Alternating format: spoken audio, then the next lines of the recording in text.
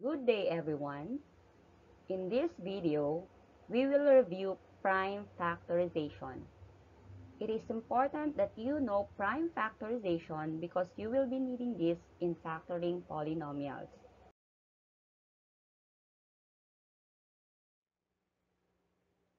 What is prime factorization? From the word itself, you probably know that it involves factoring. Factoring is finding what to multiply together to get an expression. But what does it mean by prime? Prime numbers are whole numbers greater than 1 that have only two factors. Those factors are 1 and the number itself. Take note that factors are numbers you multiply to get another number. Here are the list of prime numbers less than 20. We have 2, 3, 5, 7, 11, 13, 17, and 19. Now let's get the factors of each prime numbers. Starting from 2, we have 1 and 2. The factors of 3 are 1 and 3. The factors of 5 are 1 and 5. The factors of 7 are 1 and 7. The factors of 11 are 1 and 11. The factors of 13 are 1 and 13. The factors of 17 are 1 and 17. The factors of 19 are 1 and 19. There are no other factors of prime numbers other than 1 and itself. And all other numbers that are not prime is called composite numbers because they are composed of primes. You can get them by multiplying prime and prime. So we define composite number as whole numbers that have more than two factors. Again, we have listed the prime numbers less than 20. Now let's list down the composite numbers less than 20. We have 4, 6, 8, 9, 10, 12, 14, 15, 16, and 18. From the list of prime numbers and composite numbers less than 20, you might be wondering that 1 is not included. That is because 1 is neither a prime number nor a composite number. It is a special number. So the first composite number is 4. We can get 4 by multiplying the prime numbers 2 and 2. The second composite number is 6. We can multiply 2 and 3 to get 6. The next composite number is 8. We get 8 by multiplying 2 times 2 times 2. The next composite number is 9. We can obtain 9 by multiplying 3 times 3. We can keep going like this.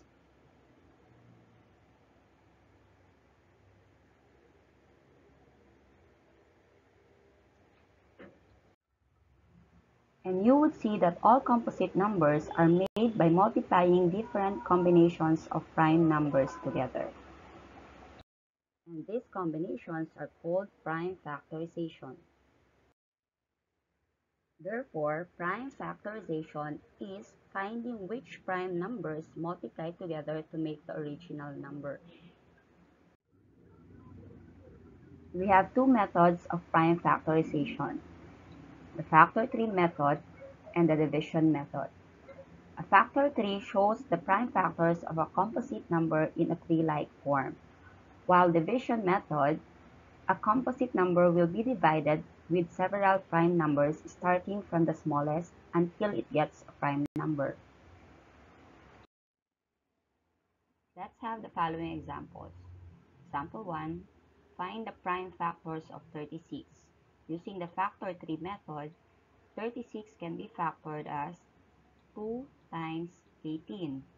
2 is already a prime number, but 18 is still a composite number, so we can still factor 18 as 2 times 9. 2 is a prime number. 9 is a composite number, so we can factor 9 as 3 times 3. So 3 and 3 are both prime numbers. So therefore, we can bring down 2 and 2.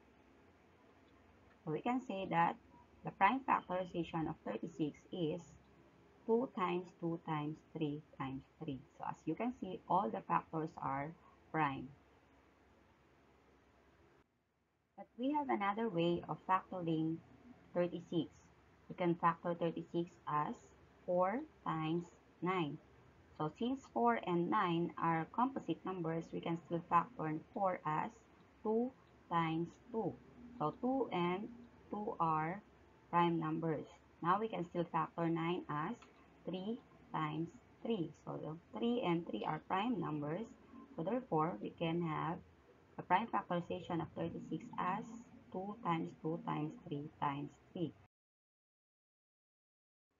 Either way, we still arrive at the same prime factorization.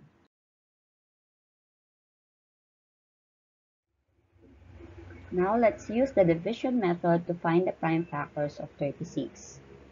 We divide 36 by the smallest prime number, which is 2. 36 divided by 2 is 18. 18 can be divided by the smallest prime number 2, so 18 divided by 2 is 9. The smallest prime number which 9 is divisible by is 3. So dividing 9 by 3, we have 3. So we have arrived at a prime number. So all the factors now are prime. So therefore, the prime factorization of 36 is 2 times 2 times 3 times 3. Any method we use, we will arrive at the same prime factorization. Example number 2. Find the prime factors of 100. Using the factor tree method, 100 can be factored as 4 times 25. Both numbers are composite numbers, so we can factor 4 as 2 times 2. Now, these two numbers are prime numbers. 25 can be factored as 5 times 5. These two numbers are also both prime numbers. So all the factors now are prime numbers. Therefore, the prime factorization of 100 is 2 times 2 times 5 times 5.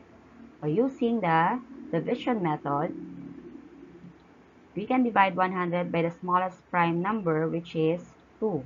So 100 divided by 2 is 50.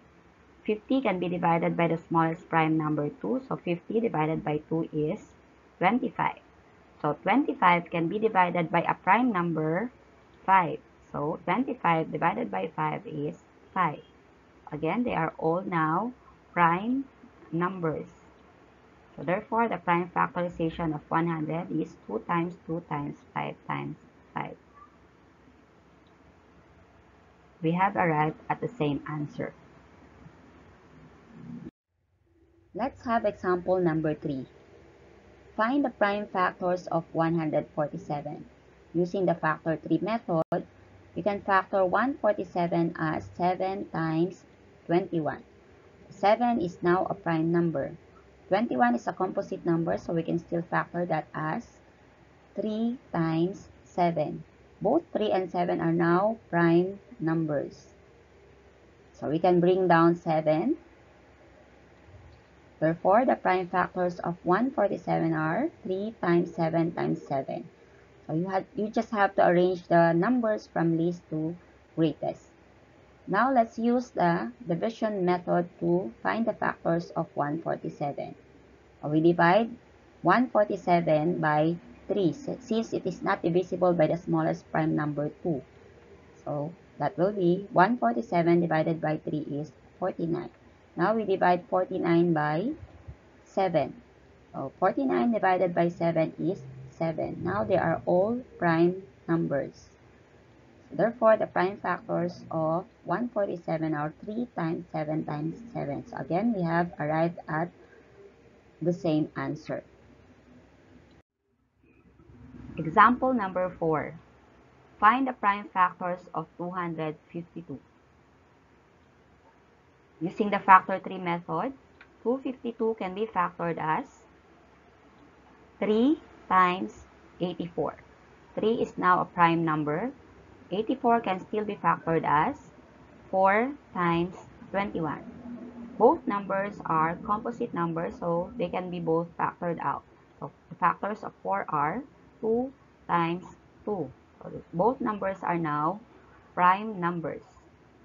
21 can be factored as 3 times 7. Again, both numbers are now prime numbers. Before we can bring down 3, so we can say now that the prime factorization of 252 is 2 times 2 times 3 times 3 times 7.